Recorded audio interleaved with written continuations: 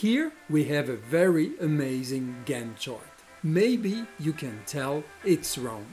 Normally a Gantt chart goes down in a cascaded way and we call it waterfall, where that one is going up in a staircase way till you reach the goal. Another point that may seem surprising is that the arrows are upside down. They all go in the opposite direction than what we are used to. This is a construction project where you can see that we start with the site installation, followed by earthwork, and then the foundation and the pillars, and we are going up till this first floor slab is done. You can see that we can follow the progress of the project, and each activity is adding value till the achievement.